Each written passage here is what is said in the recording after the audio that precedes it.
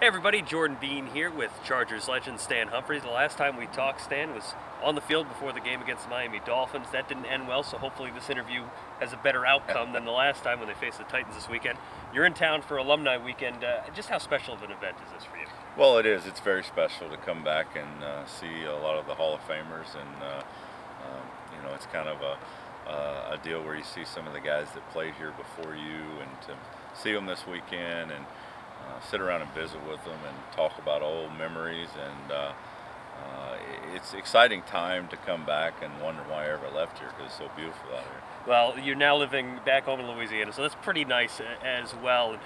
When you come to events like this, I'm sure everybody has a story in their back pocket that they pull out first. What is that story for you when you're sitting around with these guys swapping tales?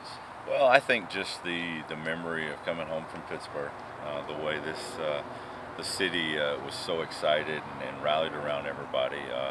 And I think just memories of players themselves, that we spent time together, whether it was in the locker room, on the practice field, or after a game or whatever.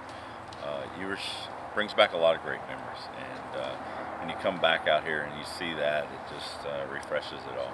From looking backwards to looking at this team now, when you see the Chargers out there on Sunday, what's coming to your mind when you see this team play? Well, I'm become a fan. I'm sitting back, I'm rooting for them to win. Living and dying on every play. But it's fun to come back out here and get in the stadium again, root for them, and hopefully that we can kind of get on a little two-game run right here, and then have a bye week. Maybe get some guys healthy, kind of get back out there and get on a good run here towards the end of the year. I always believe that the teams that are peaking towards the end are the ones that have a chance in the playoffs, and so we have that opportunity still. Finally, Stan, I'm sure everybody's most interested in what you're up to now, so why don't you tell everybody?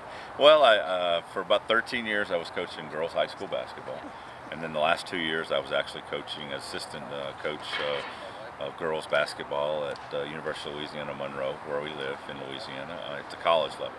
So I've loved basketball my whole life, and I've enjoyed coaching the girls side of it. Both my daughters played up through high school, and so I love it. I have a passion for it, and really enjoy it. Well, Stan, thanks so much, and hope you bring the Chargers some luck this weekend. Thanks again. Thank you. Thanks for having me.